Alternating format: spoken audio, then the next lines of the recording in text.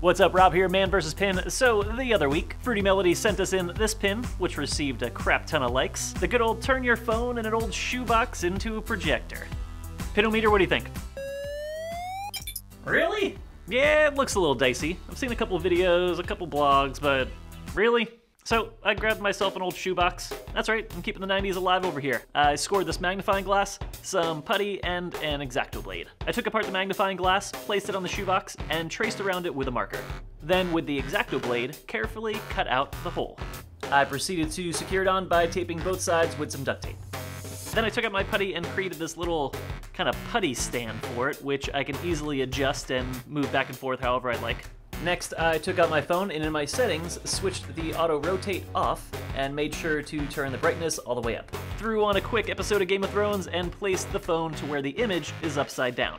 This is super important because the optics of the magnifying glass will reverse it on the other side. You'll see. I set up my box in front of a white wall. I just moved the phone around in the box until I found the right focus. Put on the top, turned off the lights, and bam! Phone, shoebox, projector.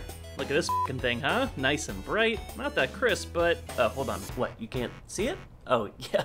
That's because it's barely visible. You may need the vision of a cat to possibly see this. Oh, there it is. Oh, and the size? In actuality? Yeah, the size is maybe about 18 to 20 inches. Big f***ing deal. Oh, hold on, wait. Game of Thrones is backwards. Hold on, so the entire image is backwards? This isn't right. Is this supposed to happen? All right, I'm taking it back into the lab. Maybe the magnifying glass is on the wrong way? All right, take all the f***ing tape off.